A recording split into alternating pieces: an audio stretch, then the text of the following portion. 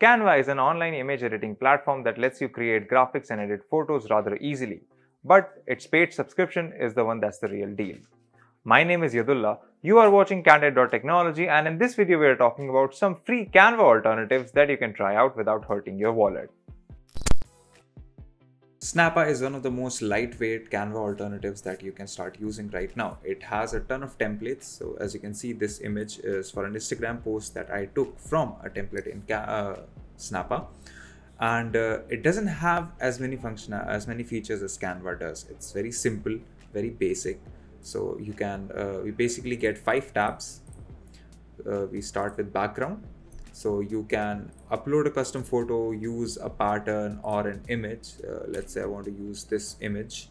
And once you're set with the image, you can head over to the effects panel and you can apply some basic effects to your image. So I can apply this blur and darken to make my text more readable. You can adjust the hue, saturation, brightness and contrast. And then you can also add in a color overlay, which in this case is blue, but you can of course go ahead, add your custom color if you want, choose the popular ones, or let's just go with this for the time being. So that's your background and effects sorted. Next up we have text. Once again, very simple, has a fair bit of fonts, so a lot of font options available there. Works the same way as Canva. You just select a font, add a text, and then basically do whatever you want with it. You have letter spacing and line height options available to you, and that's about it. For graphics, you get 4 options, so icons, vectors, photos and uploads. Once again, you can upload custom graphics here. Vectors are not expansive as Canva is. Once again, the library isn't as expansive as Canva. Same goes for shapes, but this is a very simple, no nonsense online video photo editor / content creating tool that you can use if you're not into Canva. Next up we have PicMaker. It requires you to log in, and once you're logged in and into the main dashboard, it looks very much like Canva, and the features are also in line. So if I open this template and wait for it to load, it takes a while, so it's not quite as fast as Snappa is, but you do get a lot of features. So I am starting with let's say this template. Oh wow, it requires a pricing plan, so I picked a premium template there. Yeah, let's use a free one. No, I do not want to take a tour. Yes, I want to cancel the tour. All right, so you get basically what you do in Canva in a different layout. So you can have your brand kit here, you can upload files, you can add text, which works in a very similar manner to Canva. So you can bring in custom text templates, change them to whatever you want, have your designs running like that. And the feature parity between PicMaker and Canva is very low, so it works in a very similar manner. You also have a lot of AI powered tools, but before we get into this, let me show you the objects. So this is the elements section from Canva, where you get shapes, emojis, stickers, you get icons that you can use in your designs, and then you can get packs for icons, which definitely give you more assets to work with, but you're going to have to buy these. Other than that, when it comes to effects, you basically see the same effects that you do in Canva. This is very much a Canva clone, which is designed to be a little bit more lightweight. You have your design variation feature, which is powered by Mad AI. Then, of course, you get your fonts, colors, and images on this section as well. Once you head over to app, you can see that you can import pixels from Pexels, Pixabay, Unsplash, Google Drive, Dropbox, and you can even generate a QR code, and that's about it. It doesn't have the AI features that make Canva great, but other than that, it's a pretty good, solid Canva alternative, and the pricing is only slightly cheaper than what you would get at Canva. Next up, we have what is possibly one of the best free AI-powered photo editors and creating tools online, which is Pixlr. As you can see, there is a photo editor, an AI photo editor, designer for templates and animations, removing backgrounds using AI and things like that. So let's go ahead with the AI photo editor. And this is an image that I generated within Pixlr. So you can use Pixlr's free AI generation tool, AI image generation tool, to create images.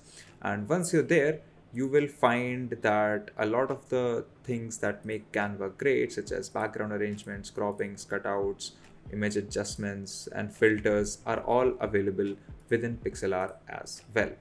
Another good example of where you can use Pixlr, if you go back to the home page. So there are different tools that are available in just one account. So if we head over to Pixlr Designer, this is where you'll see the Canva likeliness show up. Let's go ahead and start with the template. Tech events, sure, why not? Yeah, ARVR and Summit. Use template. It's going to take a minute to load up. And now you're in the editor tool. Let's head over to the design panel. So as you can see, you can smart resize, you can change background, or you can access other templates. The text section lets you add preset text designs, or you can just create a new text, which is going to be very simple. So let me just delete this text. Okay, can I delete this? No. Okay. So, oh yeah, delete. So that text is gone. The shortcut key wasn't working for some reason. And if I add new text, as you can see, works very similar to Canva. You don't have to learn anything new. This is a new text. Go back and save it. And as you can see, this is your text editing box. You have your transform tools, name of the particular layer. So you have fill sizes, line spacing, letter spacing, curve, warp, background outline, and shadow options as well. So a little bit more play room to work with text as long as text is concerned compared to Canva. Media is your standard icons, photos, packs, or vectors, anyone that you want to use. And then of course there is an animate tag if you want to. There's an animate section if you want to add animations to your posters or make them sort of dynamic.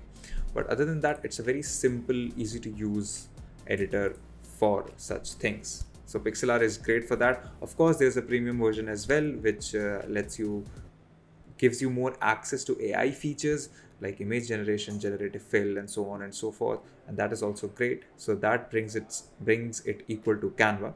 But even if you're using the free version, the AI generation, especially the AI image generation, is far better than Canva. One more thing you can do is you can make these apps available offline, so you can use them without an internet connection as well. If you're looking to use AI features with a Canva-like interface, Photor is one of your best options.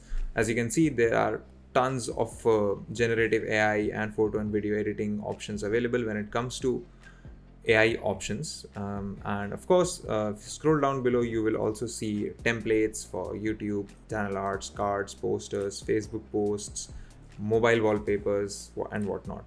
So let me just show you all of the templates that are available in here. So if you open this up, as you can see, in a very similar manner to Canva, you have templates that are free, templates that are paid. So if I were to open this one, you will see a very intuitive and an interface that you already know what it is. So as you can see, elements is basically what Canva would offer. So you have your lines, arrows, shapes, and then you can search for whatever elements you want. Here are your uploads, so you can upload specific files and get whatever you want with them.